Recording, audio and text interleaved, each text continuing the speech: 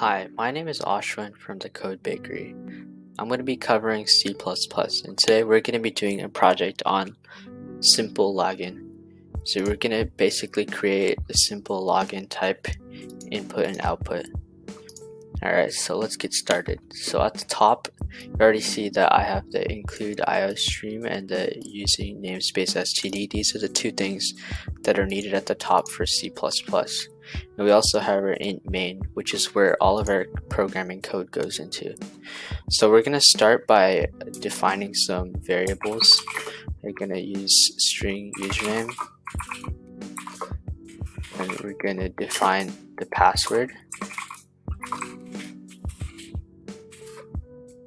And we also have int login attempt. So we're going to make it start off with the login attempt of 0, and once we're going to make it more secure by making it so that once the user logs in 5 times, it automatically locks it. So we got 0 to start off with.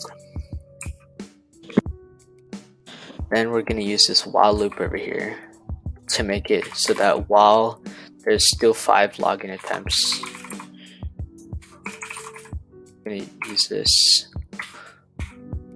5 and put the main code inside of here. So in C++, in order to ask for input, we type cout, and we use the 2 arrows here, and we ask please enter your username.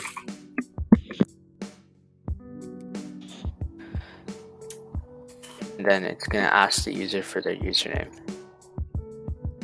And then we're going to put the syntax by putting the colon at the end. And so we're going to ask for username. We're going to take the username input. We're going to tie it to that variable up there. And next we're going to ask for password.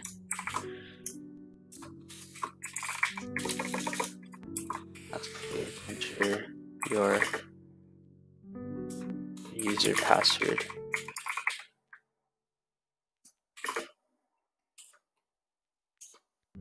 Then we're gonna tie that variable together. You notice how the arrows are going both are different ways for input and output. That's how the syntax works for C++.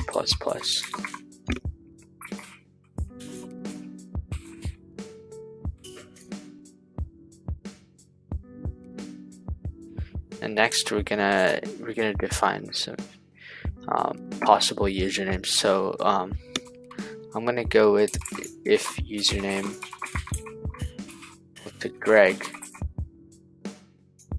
just an example name.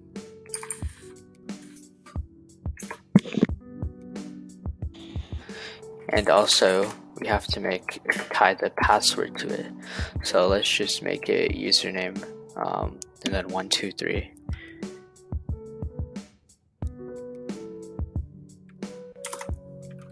Two and symbols here. And user password. I have a syntax.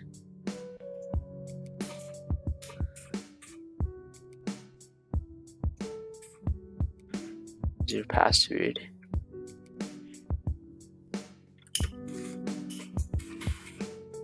One, two, three. I'm gonna put it like that. Then if the username and password is equal to these, it's gonna say their name, and it's gonna say welcome. And we're also gonna make another one after this. I'm gonna fix this parenthesis here. We're gonna output welcome Greg if this condition right here is met. If the username is equal to Greg, and also if the password is Greg123.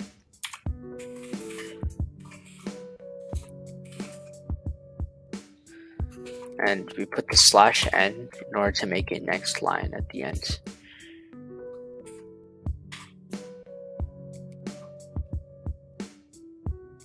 And then we're also going to break it here if the condition is met, so that it doesn't result in an infinite loop. Then the program will run. Also, the IDE will stop responding. Alright, continuing on, we're going to make another user. We're gonna write else if the username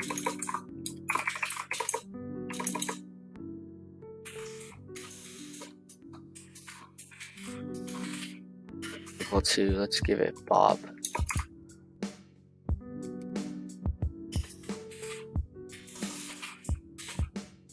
And also let's make it so that the password is also the same, the 123 at the end. So Bob123 is the password. And we're also going to do the same thing here, where we're going to make it so that it outputs which user signed in, depending on whether they typed in the password information correct or not. So I made cout welcome Bob. And we're also going to make a next line here too. We're going to break it right here to not result in an infinite loop again. And next we're going to make an else statement for if either the password or the username are wrong. So that's going to be if these two aren't entered. It's going to output back to the user that there's invalid login attempt. So let's make it so that if none of these conditions above are met, it's going to output the wrong input. So say invalid login attempts.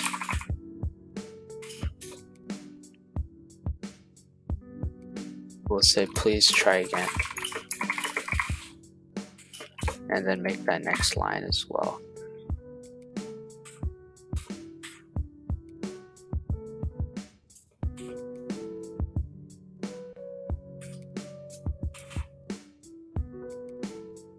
And we're gonna use the same slashes here too.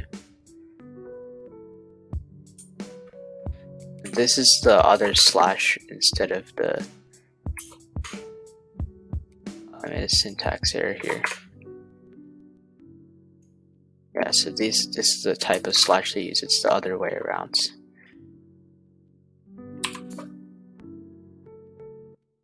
Now we're gonna go login attempts, and we're gonna say login attempt plus plus, so that it returns the amount of attempts. We know that it's counting from there. And we're going to make another if statement. Login attempts equal to 5. Then we're going to output that there were too many login attempts, and then the program is going to terminate from there once this condition is met.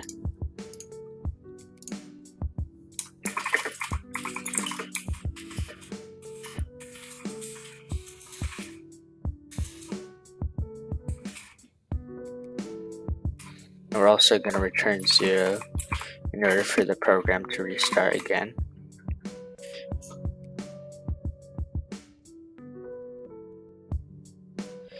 And if once the user either logs in or if it doesn't log in, it's going to, once it successfully logs in, it's going to say thank you for logging in. You can add that at the end without putting that inside the statements.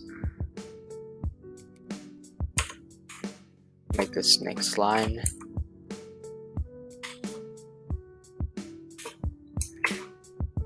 And now that's our program. Okay, now let's try running the program. So now that's done, hit run, and it says enter username, type Greg. Now let's first try typing the password wrong, or typing it right. Let's see if it works. And it says welcome Greg, thank you for logging in. That's the code right here. And then that program breaks. Now let's try seeing what happens if we type the password wrong. Let's run it. Let's type in Greg, type in Greg 1234. It says invalid login attempt. So now let's try if it works for Bob. Bob 123 says welcome Bob, thank you for logging in. So we can see this is a simple login system here, and it's really easy to make.